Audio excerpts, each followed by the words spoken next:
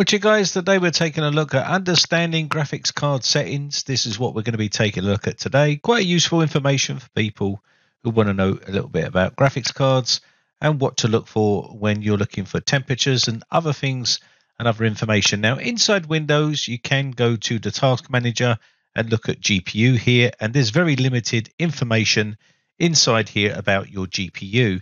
But you can get some useful information like the name of the graphics card that you're using, and some other information like utilization, GPU memory, and dedicated GPU memory, and so on, and shared GPU memory and GPU temperature. So you can get that inside here, which is listed here. Doesn't give you any more information there. But if you want to get more detailed information, then there's a lot more easier ways to go about it without having to take the card out of the machine and all this sort of stuff. You can actually get a very good load of information from free software, which I'm going to show you now. So the free software we're going to be doing is Heaven Benchmark 2009. Now this is really getting old now, but I'm just going to use it to put a bit of load on the GPU.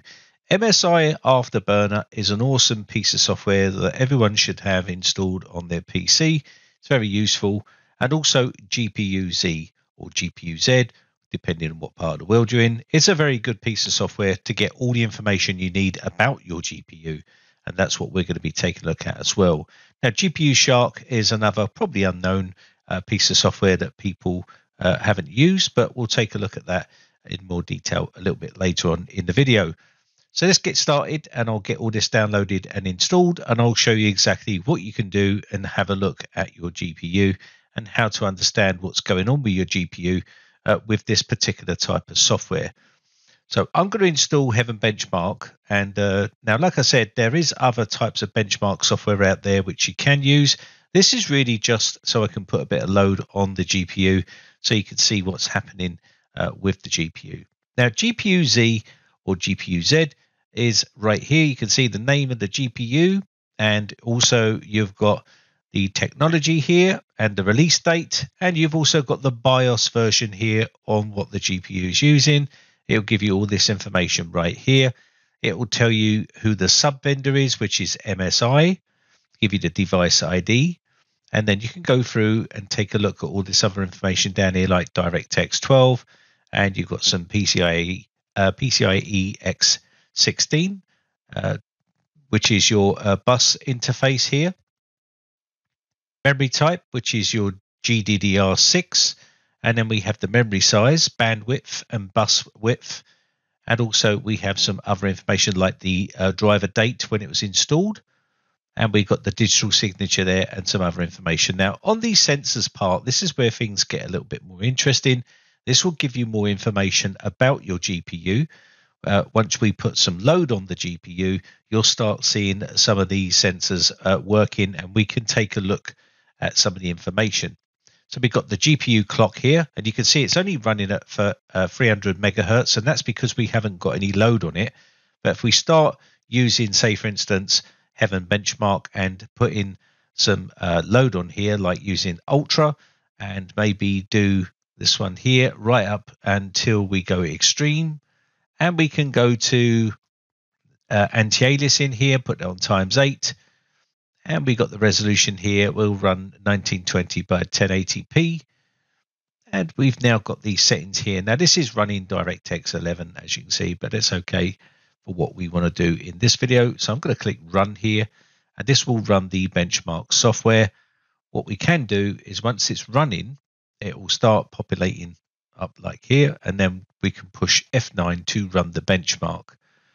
Now, of course, we can't see the GPU-Z or GPU-Z software because it's in the background, and you need to go into the settings of that and change it so it's always on top so you can actually see what's going on.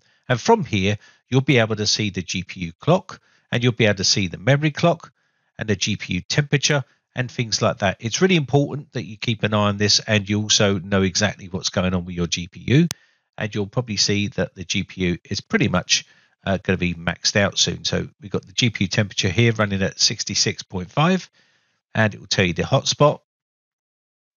And we also have memory temperature here, 81 and 82 Celsius there. There's the fan speeds right there. So the fan speed is 31% on fan 1, and we got fan 1 revs per minute or revolutions per minute, and you got 1080 right there, so 1080 RPM.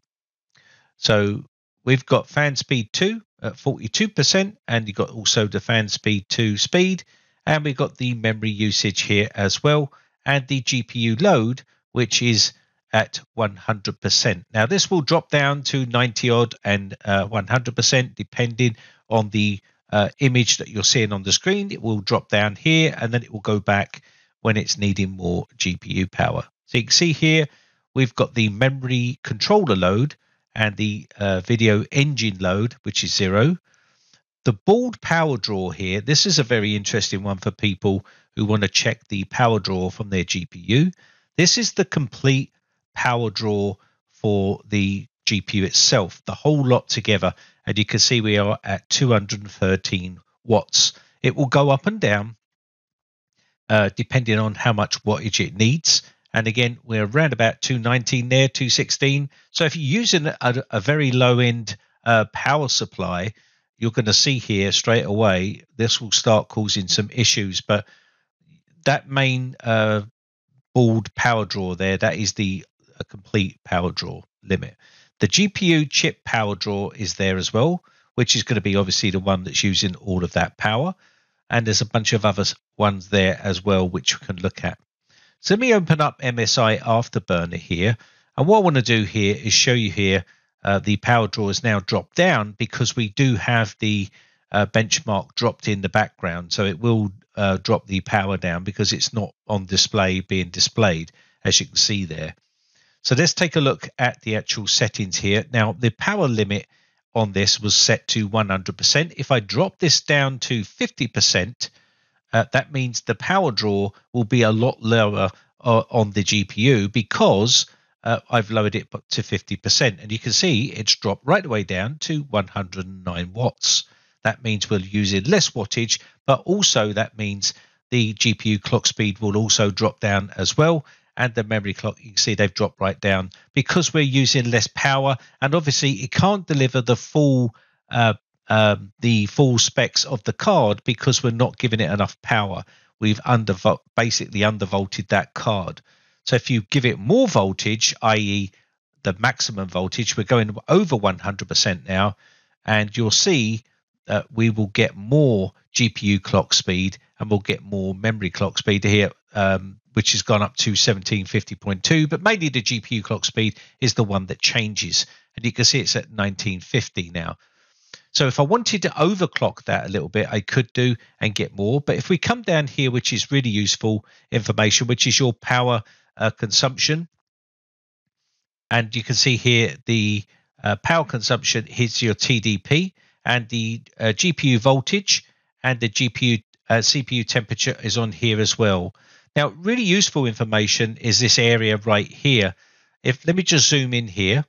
So if we look at 8-pin 1, power 1, that is your power cable coming from your power supply to your GPU, and that is the 8-pin connector. And we've got another one here, which is power, voltage, power. So we've got 2 going in there, and you can see the wattage going in. Now, if you're using things like splitters and things like that, that's when you can run into trouble, and that is why you need 2 separate 12-volt power rails going into the graphics card for much more better safety for that card and to give it good power delivery. Let me zoom back out here, and we can now take a look at the core clock here. So I'm going to put the power limit right the way up to maximum, and the core clock is your megahertz. And you can see here, you want to take it easy here, because if you try to give it the full beans, it will crash the computer. And what we're going to do is just give this a little boost, and you'll see the GPU clock at the very top change. So if I go up here now, you can see we've now boosted this up to 100 megahertz, which is a mild overclock for that particular clock speed there. So it was on the default, and we've now gone up to 2040 megahertz. Now, of course, you'd have to find out what your card can handle. If you want to overclock your card, you can basically do it like so. Now, again, if you put too many core clock speeds on there, it's going to basically crash the PC because the card won't be able to handle it. And some cards are better at overclocking than others. And again, you could just go in increments and just take your time. So be careful with that particular thing, because getting it stable is, essential to proper gaming. You don't want to be crashing and stuff like that every single time.